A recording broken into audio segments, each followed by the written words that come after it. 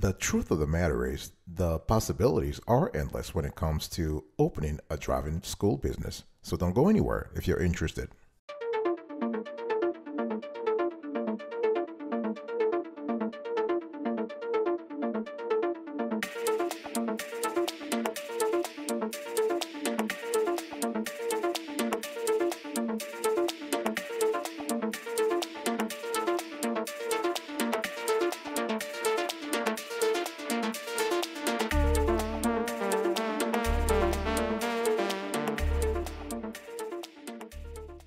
Welcome back, folks, to another edition of the Awesome Sweetie Kiwi Show. How are you today? I hope you are doing fantastic. I'm doing marvelous. If you're here to ask me, if you are doing as great as I am, go grab a cup of coffee or tea or vodka and let's roll. In today's conversation, I want to talk to you about how to open a driving school business. Everyone drives and needs to learn how to drive before they do so, right? So this creates, if you really think about it, the business opportunity for open up a driving school. You just need to be aware of some of your state's requirement, who is currently providing driver education services in your area, and more importantly, how to get the word out about your driving school. And so once you get up and running and position your business properly for your area, your success is almost inevitable. This is just sort of a science, if you will. So in today's conversation, I'm going to show you 5 sections, 5 things that you need to pay attention to if you want to open a lucrative driving school business. First, we're going to talk about the preliminary research.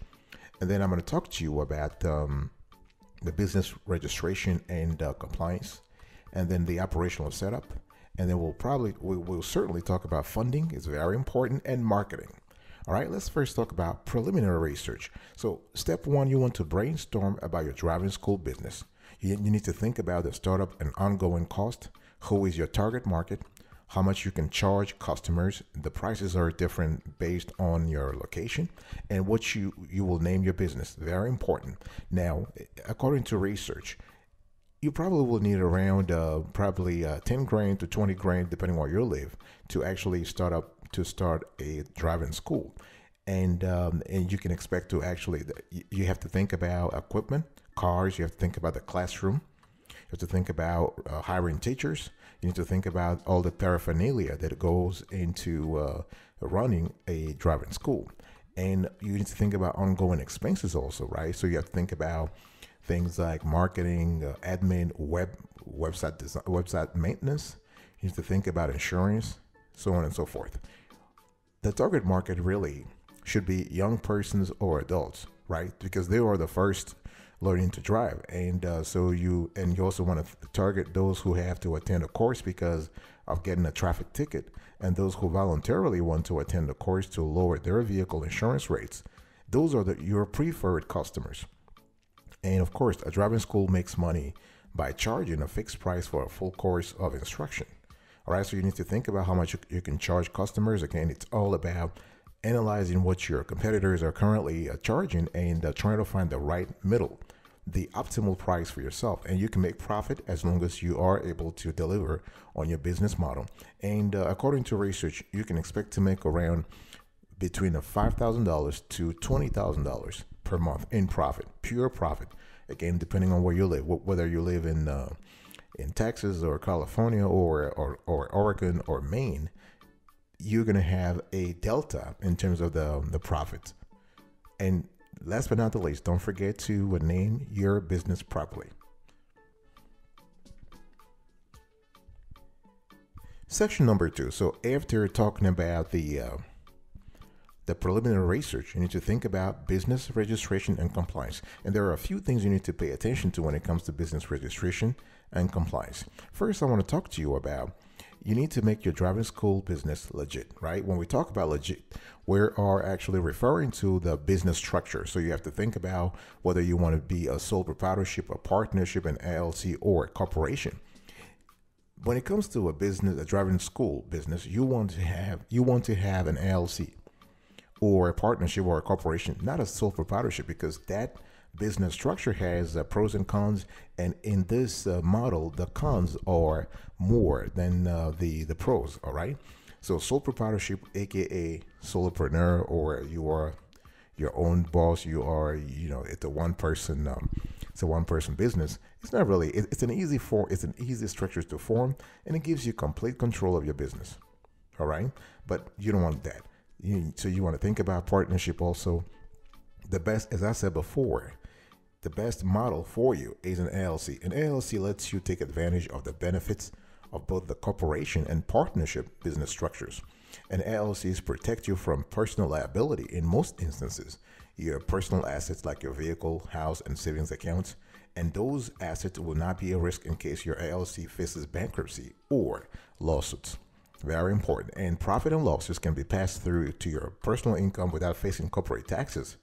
Now, remember though that members of an LLC are considered self-employed and must pay self-employment tax contributions towards Medicare and Social Security.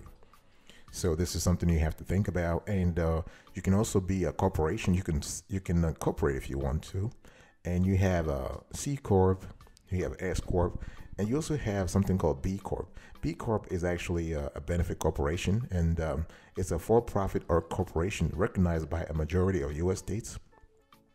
And B corps are different from C corps in purpose, accountability, and transparency, but they're not different in how they're taxed. So you just have to see what works for you in the states where you're located, right? You can also choose to be a closed corporation or a nonprofit corporation. Some states would allow you to register your driving school as a nonprofit corporation. And you can also think about being a cooperative. A cooperative is really a business or organization owned by and operated for the benefit of those using its services. Think of it as a credit union, for example. So profits and earnings generated by the cooperative are distributed among the members, also known as user owners. Okay. So we're still talking about how to make your business, your driving school business, legit, right? So once you think about the legal structure of your business, you need to think about registering for a constellation of taxes, right? So you need to register for taxes. For that, you need to have you need to have an EIN, right? An employer identification number. This is very important. This is something you can actually apply for on the IRS's website. It's very easy. It's free. It's fast. Also, you can do it via fax or email or even mail if you don't want to do it. If you don't want to do it online, you got to think about small business taxes. So depending on the business structure that you choose, you might have different options for how your business will be taxed. For example, some LLCs could benefit from being taxed as an S corporation if you have if you actually file the proper election with the IRS. And there are specific state taxes that might apply to your driving business. Okay, so you got to think about that. You got to think about state sales taxes and franchise taxes. All right. You also need to think about the relevant laws and regulations.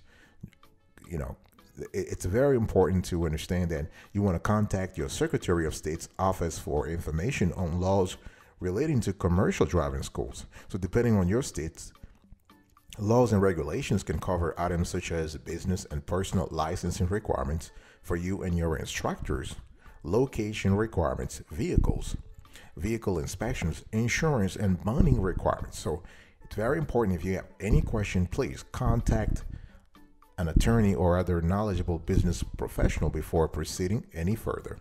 You also need to think about driving instructor licenses. Very important. You have to think about, you need to fill out and submit all the state required paperwork and fees. Depending on your state, this can include anything from an application to a certificate of incorporation, a copy of your curriculum, of your driving school curriculum, the instructor license verification for you and any employees you hire, right? Insurance verification for each vehicle, a copy of your building lease, and a set of fingerprints so your state can run a criminal background check. This is very critical, folks. Don't take this lightly.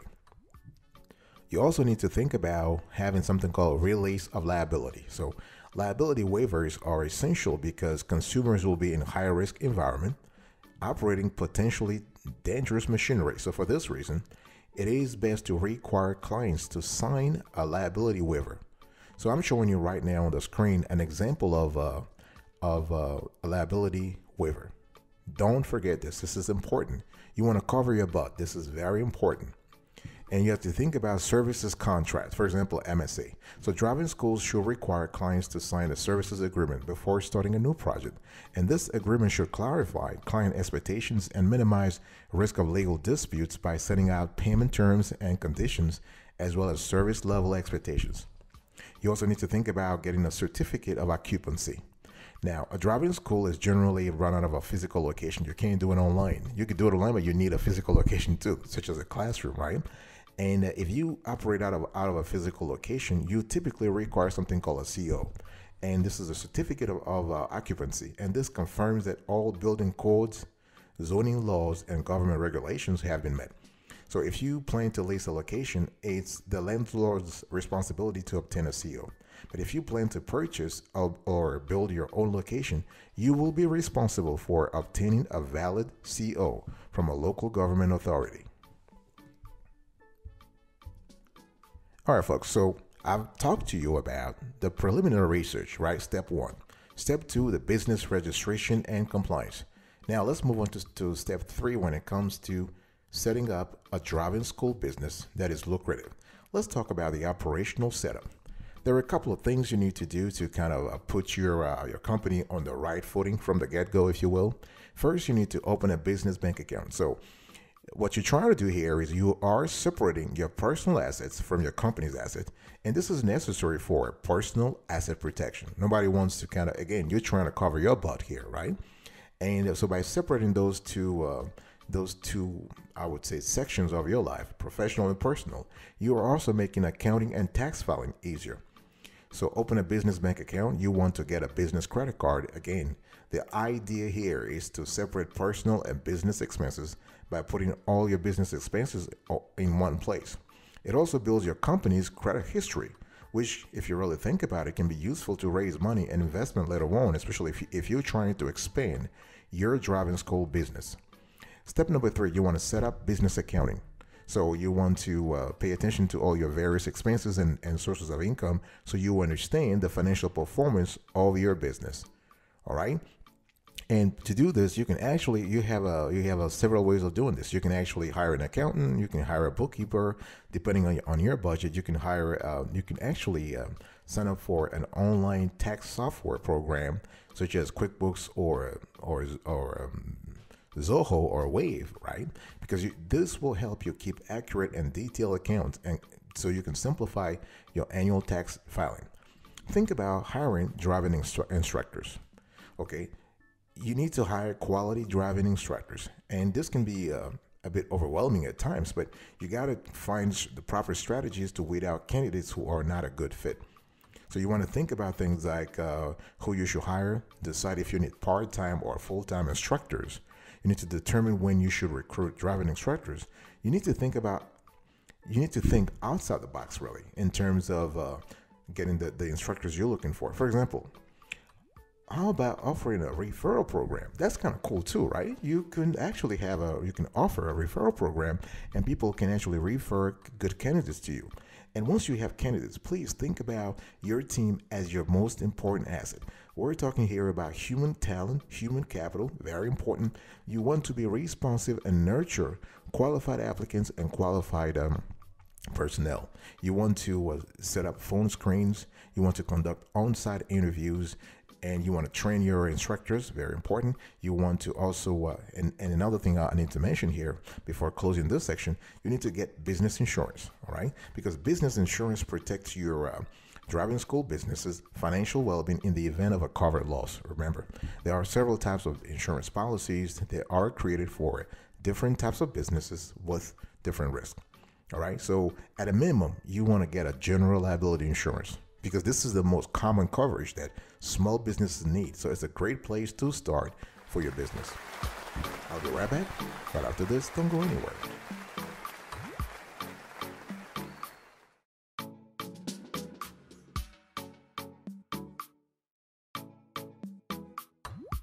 Welcome back, folks, to another session of the Awesome Sweetie Kiwi Show. We are still having a conversation today about how to open a driving school business.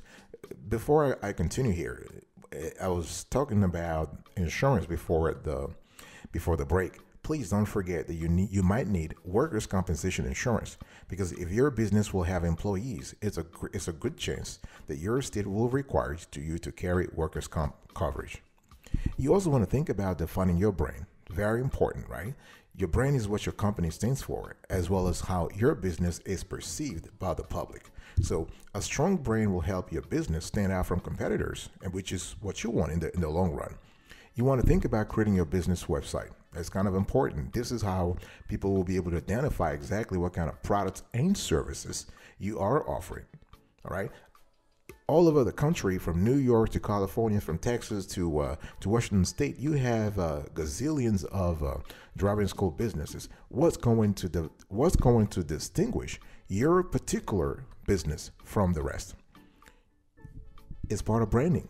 Branding comes into play, right? You need to have a website. You need to think about your marketing literature, anything from brochures all the way to flyers, either digitally or paper. You need to think about having a startup budget, a driving school startup budget. You need to think about all the cash inflows and cash outflows, the expenses and the revenue sources. You want to research the driving school competition, because since everyone needs to learn to drive, most locations already have some way to provide driver education to the local community, which is a great thing. Don't get me wrong. So, but that means that you might have a potential challenge here. So you need to assess the competition so you have a clear path to business victory. You want to know who are the other driving schools in the area, what services that they offer, and the prices for those services. And you want to ask whether or not local high schools, churches, or other community organizations provide free driver education services to the community. Right? You want to think about creating your driving school services and pricing list. Be clear here. After doing this, after gathering intel from the community, you have a better idea of what kind of prices you want to establish, and what kind of services you want to establish also, you want to offer also. Develop a curriculum and lesson plan. Again, the cool thing here is that if you have qualified instructors, they can help you actually do that. All right, and this is kind of cool, and a great resource to get inspiration from is a AAA.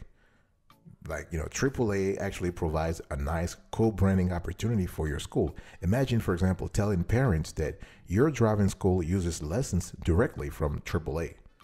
Sounds pretty good, right? And you also need to organize your administrative system. And you need to think about growing your driving school. Do you want to hire a virtual assistant? You wanted to outsource all the services? Again, this kind of decision making depends on your budget and your personal situation. I want to talk to you now about funding. Number 4, funding. You might be, so folks, we are here talking about how to open a driving school business. So I've spoken to you about the preliminary research. Number 2, business registration and compliance. Number 3, the operational setup. And number 4, I'm talking to you now about funding. That's if you don't have a deep pocket, you need some cash. There are ways you can get the cash you need. Now, you first need to write a business plan. Whether you're going to get you want to get a small business grant or a loan or a credit card or whatever, you need to have a business plan. And many traditional small business lenders, think about banks, credit unions, and the SBA, the Small Business Administration, will likely want to see a business plan.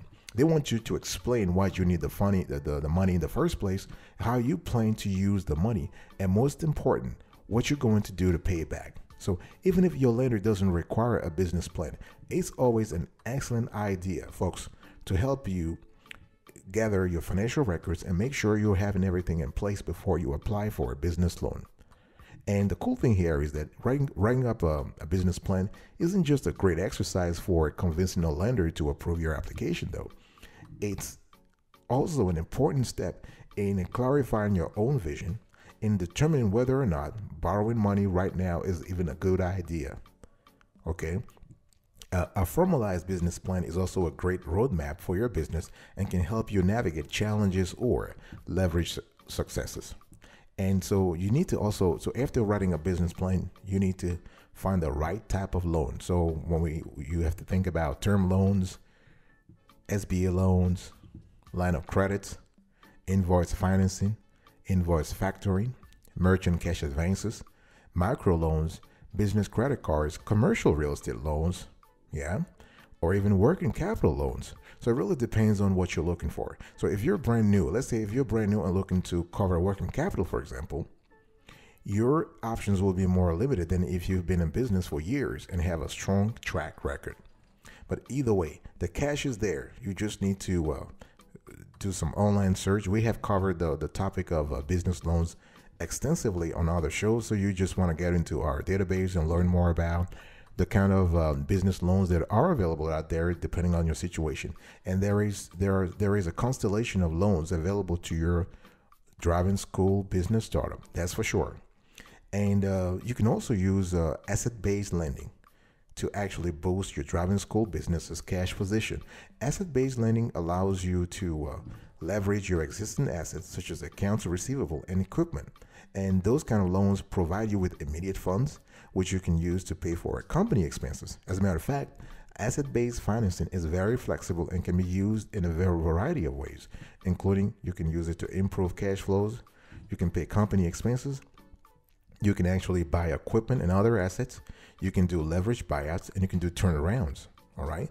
And as opposed to conventional banking solutions, asset-based loans for driving school businesses have few covenants and can be deployed relatively quickly. So on average, the application and due diligence process can be completed in a couple of weeks.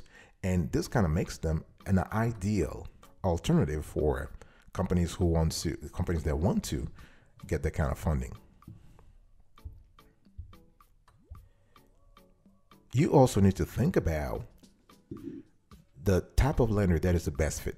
So when we look at the ecosystem of lenders, right, there is a variety of lenders. It really depends. So you have banks and credit unions, you have online lenders, and you have micro lenders. Now, banks and credit unions are a great option when your business is well established with strong sales volume and cash reserves, and you have a good personal and business credit profile. They're not a good choice if you need the financing quickly, because the application and funding process can sometimes take several weeks or even months. And some banks and credit unions typically require collateral. And if you want your money faster, you might want to think about online lenders to fund your driving school business. And because they don't have, I would say that their fees are a little higher in terms of APR and all other origination fees and all the other, the hodgepodge of fees they have. But if you need the money faster, you don't have specific collateral, or are relatively new in business, online lenders may be a better choice. They can provide term loans, lines of credits, and most other forms of financing. And as I said, you should expect to pay higher interest rates or fees. And then you have micro lenders. And those lenders are a good choice for new business owners who can leverage a small amount of capital into a bigger business benefit. They often work with newer businesses and also offer mentoring and guidance to help these newer businesses succeed. And because they are often funded by nonprofits, they are typically smaller dollar loans at low, even sometimes 0% interest. So you want to shop around. So once you have, now that you know that the trifecta of lenders out there, banks and credit unions, online lenders, and micro lenders, you want to shop around and see which really which lender matches your situation. And you also need to understand how to qualify for a business loan. If you want to get approved faster for a business loan, and here I'm talking about any kind of business loan, you need to have at a minimum in your loan application package, you need to have a business plan. I already talked about that. You need to have financial statements, a business banking account, 3 months of bank statements, your business license, other legal documents, including articles of incorporation, tax returns, including business tax returns, collateral if required. So by getting these things together before you apply, you can actually speed up the process. And once you do this, you just have to submit your application, right? You can if you want a higher amount, you can even call the customer service, or you can call a loan specialist at the lenders to the lending institution to have more information about the loan. So folks, here is the fifth and last section of how to open a driving school business. So number 5, we have marketing. So kind of quickly recap here. Number 1, preliminary research. Number 2, business registration and compliance. Number 3, you have to think about the operational setup. Number 4, the funding. And number 5, marketing. Marketing is kind of critical, right? Everybody knows that. You need to think about advertising your driving school business. This is kind of exciting. You are an entrepreneur, and the sky is the limit for your new business. And now it's time to get your first customer. In short, you have website, Google, local high school connections, social media, and additional partnerships such as hospitals and course systems. This is kind of cool, right? Very important. Folks, this is very important. One of the best ways to promote your driving school business is through local connections. Here, we're not talking about an online business. This is a local, very neighborhood-oriented business. And so local connections can actually mean that you are working with local high schools in your area. You can partner with auto insurance agencies in your area. You can establish relationships with your local DMV office, all right, your Department of Motor Vehicles office. Now, I'm not telling you to limit yourself just to this. It's just a start. You can also work with a lot of companies in your state, not just in your local area, all right? And one thing I want to tell you also is that you need to think outside the box. Let me give you an example. In California, for example, it is possible to get out of a driving ticket by going to a driving school. Therefore, a great way to advertise your business is to hand out flyers outside traffic court. So beside advertising your driving school, you want to improve your driving school's internet presence. Here I'm just referring to having a website. You need to register for, you need to set up a Google My Business account so that you can be found locally. Very important. Again, driving school business is a local thing, so you want to be found locally. You also want to think about asking your customers for testimonials and reviews, right? This is a great way to build a brand. You are trying to if you receive rave reviews, you want the whole world to know it, and most importantly, you want the local community to know the great job you've been doing. So fantastic. You also want to promote and market your driving schools. You can actually offer you can do this through affiliations, and examples of affiliations include offering discount programs to students from local high schools, having special programs that are connected to specific auto insurance companies, getting on the list of qualified driving schools for traffic court in the local area. You can actually even think about creating cross-promotional campaigns with auto dealers and rental car companies. And you want to have vehicles specifically equipped for handicapped drivers and getting publicity because of this. The cool thing here is that you want to actually find a way to get customers and keep customers coming back. So attracting customers is great, but retaining them is very, very important. It's more important. It's all about what? It's all about attrition. You want to actually make sure that you have repeat business. So that's very important. All right, folks. This is it for today's conversation. So I was talking to you about how to open a lucrative driving school business. And actually, whether you have money or not, there are ways to actually fund that business. And sort of kind of quickly recap what we spoke about. I'll give you a preliminary research that you need to go through in terms of finding the cost involved, the expenses, the target market, the profitability, how much you can charge customers, the curriculum, and all that kind of good stuff. Number 2, you need to think about business registration and compliance. Here, you have to choose a business structure. You need to think about registering with state tax authorities and also federal tax authorities. Don't forget, if you are a single member LLC, you need to pay self-employment taxes. This is very important. And the third element here was the operational setup. Number 4, we talked about funding.